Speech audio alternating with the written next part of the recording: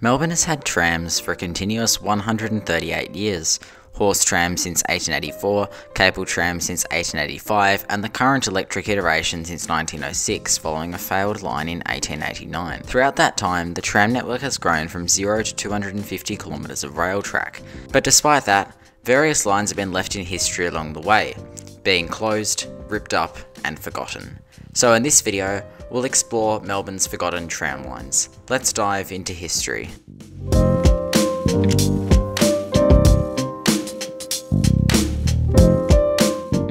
If I wanted to look at every forgotten tram line in Melbourne in this video, I'd have to go back to 1896, which is not practical. So instead we're going to start 60 years ago in 1962 and go through to the most recent tramway closure in 2017, excluding a few minor realignments.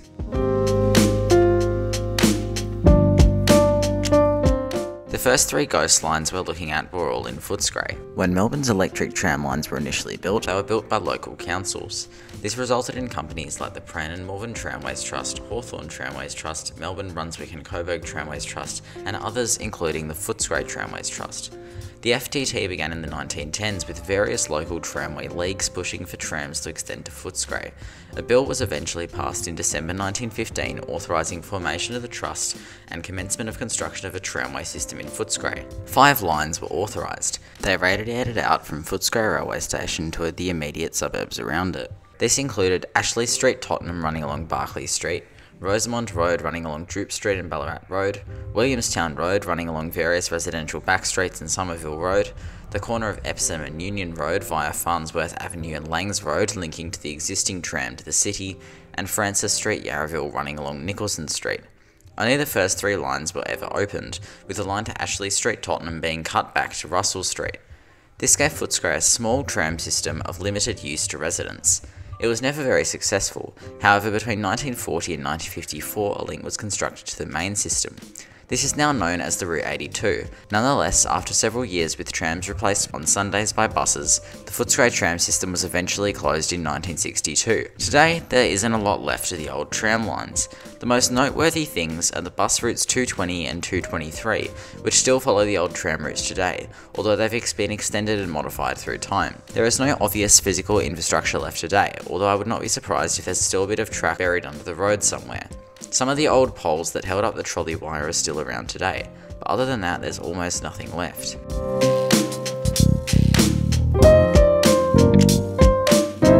In 1910, the councils of Fitzroy, Northcote and Preston all came together to form the Fitzroy, Northcote and Preston Tramways Trust, with the aim of constructing an electric tramway route from the existing terminus of the cable tramway just north of Holden Street out to East and West Preston. The tram route was officially opened on the 1st of April 1920, however under the Melbourne Metropolitan Tramways Board, as the FNPTT had been abolished by this point. But the MMTB had a problem. This route did not link into the city where many of the passengers were travelling, and so passengers had to change to a cable tram which was slower and less convenient. So, a solution to this was presented through construction of a linking route to the existing route along Lygon Street to enable trams to access the northern edge of the city. This led to the construction of the Holden Street tram line. The route began at the corner of Brunswick Road and Lygon Street, travelling east all the way to 1 block west of St George's Road. As the cable tram from the city terminated on the north side of the St George's Road and Holden Street intersection, to avoid this, the tram route swung north into Pilkington Street for 1 block up to Barclay Street, where it subsequently turned right before again turning into St George's Road. This enabled trams from further north to come into the city using the Holden Street link and the existing route along Lygon Street. Construction of the route was approved in April 1922 and it officially opened in March 1925. But the route's success would not last very long. Following the conversion of the cable tramway along St George's Road to the city to electric operation in 1930, the service along Holden Street was reduced to a tram shuttle, which was in turn replaced with a bus route in 1939. This resulted in the tram line only being used for non-passenger operations such as depot transfers, with it reduced to single track in 1940. This meant that westbound trams faced oncoming eastbound traffic while travelling along the route, as only the former eastbound track was left. However, in 1941, following 2 years of bus shuttle operation, electric tram shuttles were reinstated to reduce petrol consumption as a result of rationing in World War II. The tram shuttle was again replaced with a bus in 1950 and it has remained that way ever since.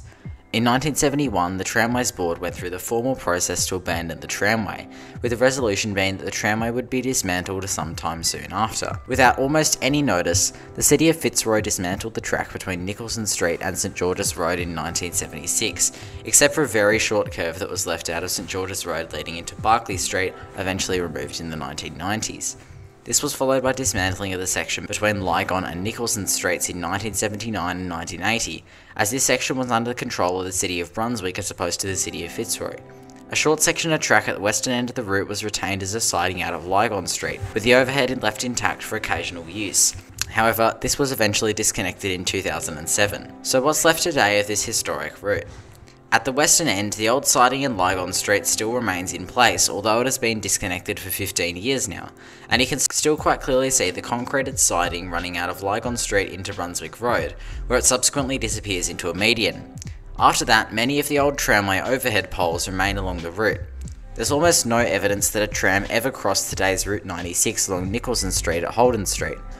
At the corner of Holden Street and Pilkington Street, an old MMTB substation still remains fully intact and, as far as I can tell, is still used to this day. In Barclay Street, the very short section of road between Pilkington Street and St George's Road is the only section of the street to have steel poles that hold up the various electrical wires, as if you look further down the road, other poles that are used to hold up these wires are made of wood. This is also the only section of Barclay Street where a tram line ran, and so I'm almost certain that this is a remnant of the old tramway overhead. But other than that, there's almost nothing left. I wouldn't be surprised if there's a little bit of track hiding under the road somewhere, but I highly doubt there's much beyond that.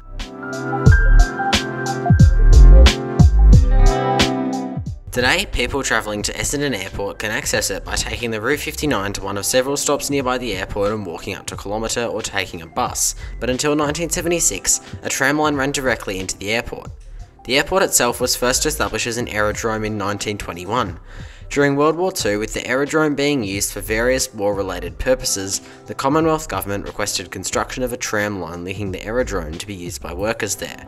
This was one of several war-related tram extensions, such as the extension to West Maybridong. The extension included a route along Keilor Road and what later became Matthews Avenue. The section of line closed in 1976 was only a short section of about 450 metres. It began at the corner of Matthews Avenue and Vaughan Street, turning right and running along reserved track before terminating about 120 metres east of today's Nomad Road. The route was fully double-tracked and ran on ballasted track south of Vaughan Street. The terminus had a small waiting shed for use by intending tram passengers. A distinguishing feature of the line was its lower height overhead poles due to height restrictions in the vicinity of the aerodrome.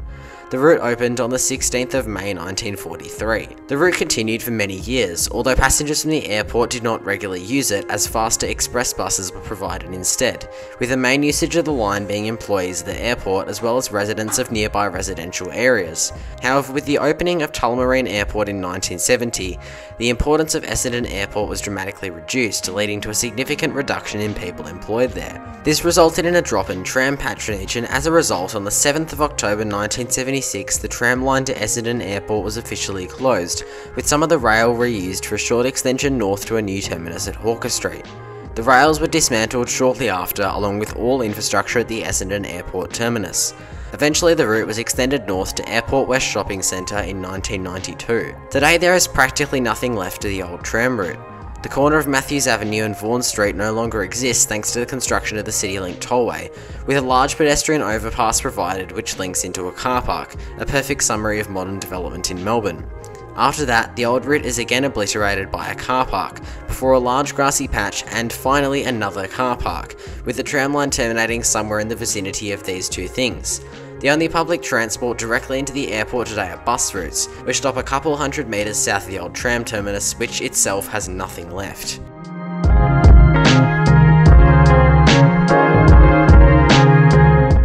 When Melbourne's electric tram lines were initially built, none of them reached the city centre as cable trams took all the useful routes, except for one line.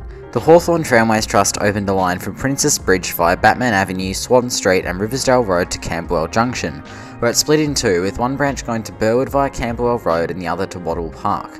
The majority of these lines are still in operation today, as the routes 70 and 75, except for one short section at the CBD. The Batman Avenue line was the only electric tram route to reach the city centre until the first of the cable to electric tramline conversions in 1925.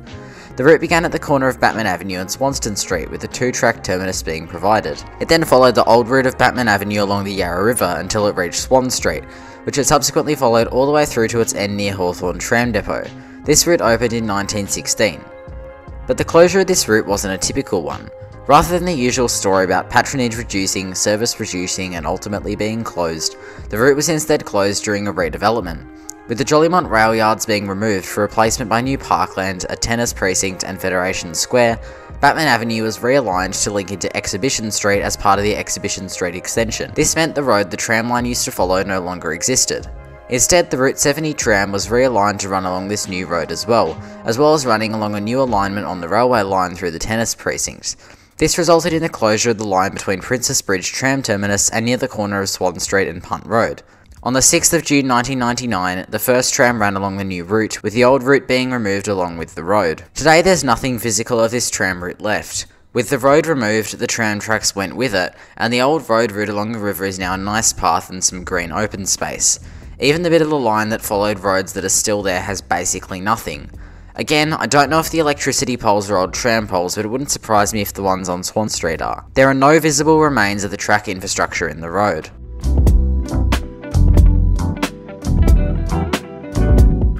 The last forgotten tram line of this video is quite interesting. It began as a cable tram route in 1889, running from the city out to Toorak. The route ran along Swanston Street, St Kilda Road, Domain Road, Park Street and Toorak Road. It was electrified in 1926 and continued mostly untouched for another 90 years. The demise of this route was unexpected and actually came as a result of another public transport project.